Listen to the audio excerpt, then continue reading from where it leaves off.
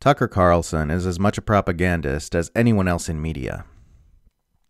Fox News' fabulously popular right-wing pundit Tucker Carlson has ratcheted up his show's anti-China propaganda yet again, introducing his interview with Brazil's rightist president Jair Bolsonaro with a psychotic rant against Beijing that, worried about Moscow, would have looked perfectly at home among even the most demented mainstream liberal punditry at the height of Russiagate hysteria around 2018. Before attempting to help Bolsonaro reverse his abysmal polling against his left-wing opponent Lula da Silva in a presidential election this coming October, Carlson led with the completely unevidenced claim that China has been busy with its own agenda, taking over the world. All facts and evidence say that China is not working to take over the world. That's what the U.S. is doing, but is rather working to give rise to a multipolar world order that's no longer dominated by a single unipolar hegemon.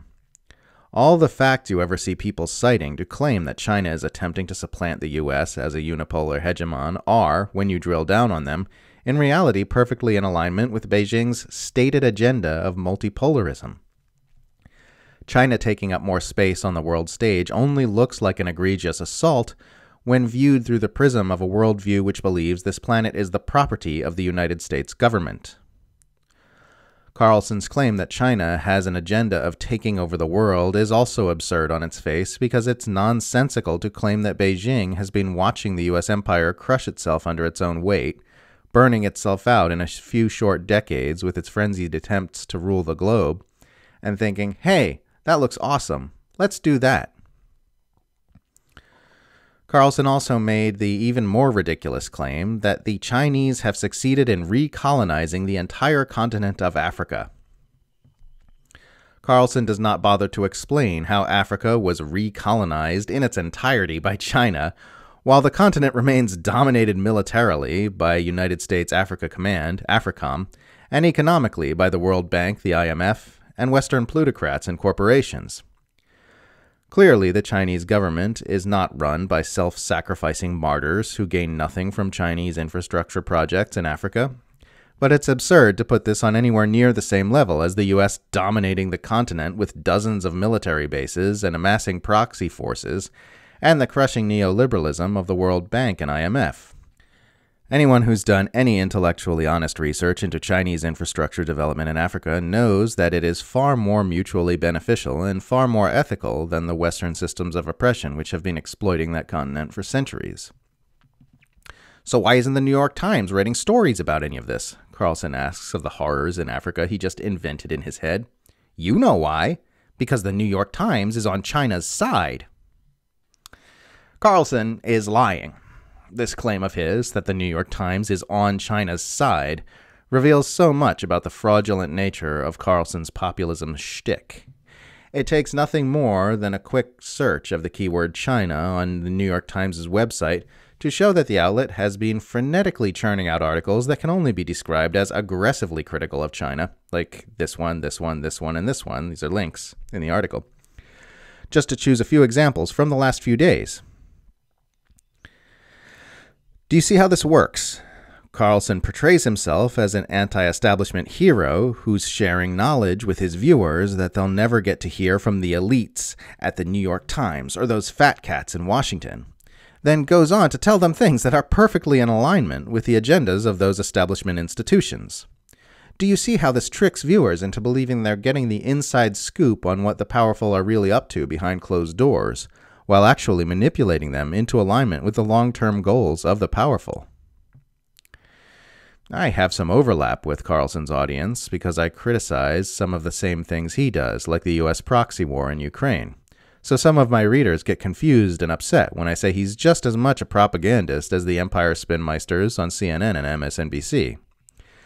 But if you actually look at what Carlson does from day to day, you'll start to notice that he only criticizes some imperial actions, which are opposed by right-wing populist strains in the U.S., while continuously sheepdogging that audience into supporting establishment agendas like the Cold War with China, legitimizing two-party electoral politics, and keeping everyone fixated on vapid culture war bullshit.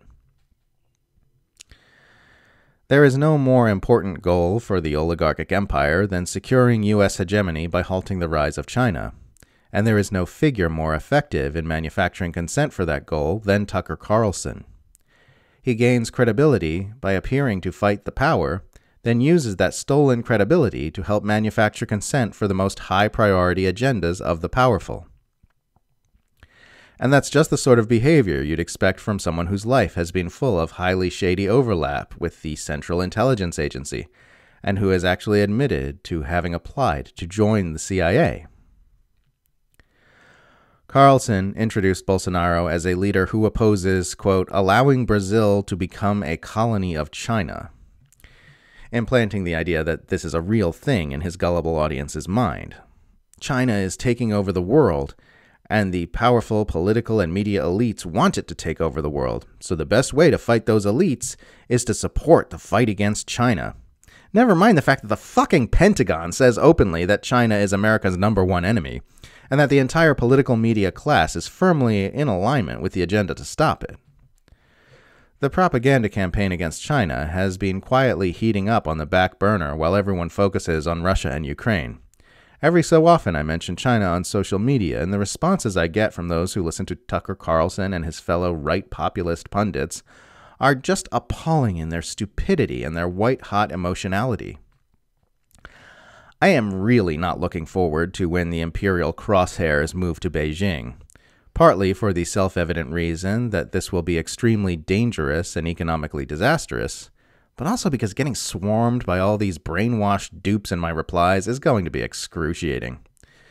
They've already been made crazy, and they're going to be driven a whole lot crazier as this propaganda campaign gains more and more momentum. If you have fallen for this ruse, it's not too late to step back and realize that you haven't been receiving brave anti-establishment commentary from the single most prominent pundit in the Murdoch press. Anyone who tells you that the correct response to your instinct that things are messed up is to vote for one of America's 2 mainstream parties, consume mainstream media, and hate your government's enemies is very clearly working to deceive you.